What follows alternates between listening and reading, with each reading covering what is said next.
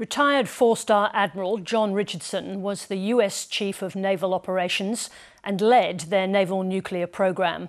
He was a consultant for the Australian AUKUS task force, and he joined me earlier from Washington. Admiral Richardson, welcome to 7:30. Sarah, it's a pleasure to be here. Thanks for having me.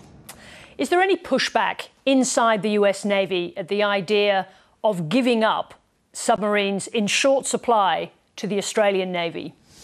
Well, I think that there's certainly, a demand signal there, and I'm sure you've read that we're still building towards what we would see as the appropriate number of submarines in our inventory.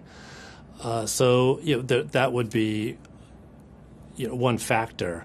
But I think that the positives of this arrangement far outweigh any kind of detraction in terms of just raw numbers, and so the chance to, as I said, build this sort of web of interoperability with a very close ally in the Pacific where Australia is, I think that all of those opportunities outweigh any delay we may have in getting to the number that we need. And so as long as we're doing this in a very measured and informed way, I think that this is a net positive.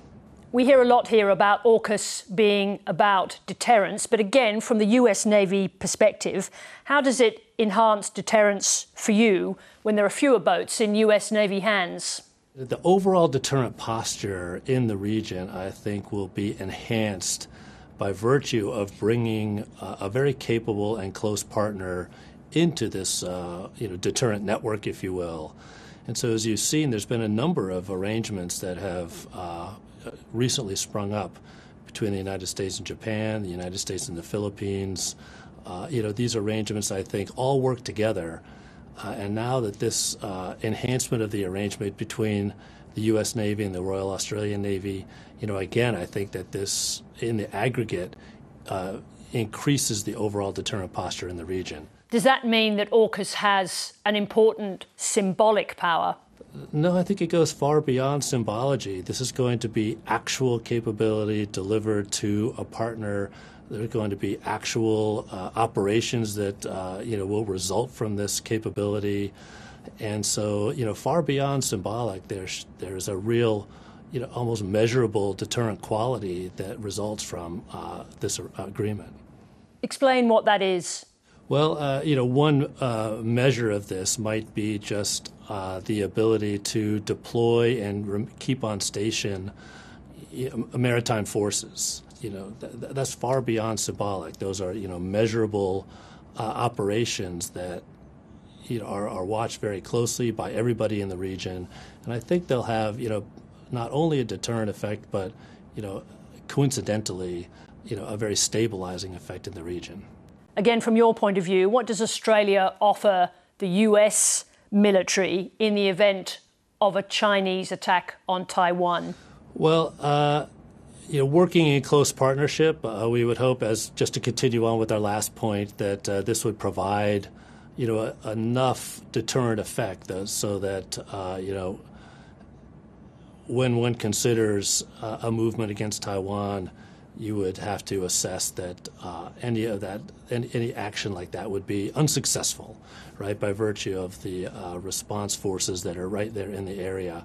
And so, the contribution and the presence of the Royal Australian Navy, particularly when it includes advanced nuclear submarines, this I think would influence that calculus a great deal. And hopefully, we prevail and persist in a situation where there is no military action against Taiwan, because any such action would be deemed to be unsuccessful. What is the advantage of nuclear-propelled submarines in the event of conflict in the South China Sea or the East China Sea? Yeah, well, what you get from a nuclear power plant and nuclear propulsion is the ability to stay submerged on station, essentially, for an indefinite period of time. The limiting factor tends to be food in these types of situations. And so, that ability to stay on station. And then the other thing you get is just, tremendous persistent speed. And so the ability to move through, what are vast distances in the Pacific region, the Indo-Pacific region.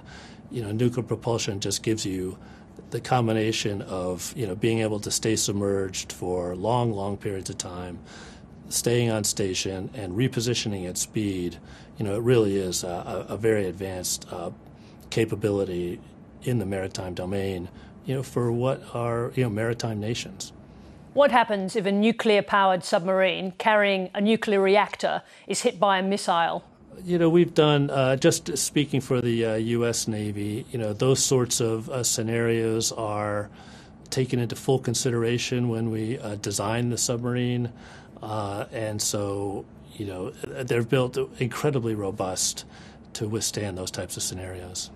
I think I'm right in saying that 2 US nuclear submarines sank in the 1960s. What happens to the reactor and the fuel if the submarine sinks? Those reactors went to the bottom of the ocean, and we continue to monitor those.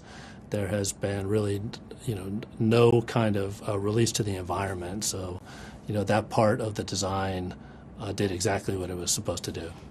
Admiral Richardson, thank you very much indeed for joining us. It's a pleasure, Sarah. Thank you.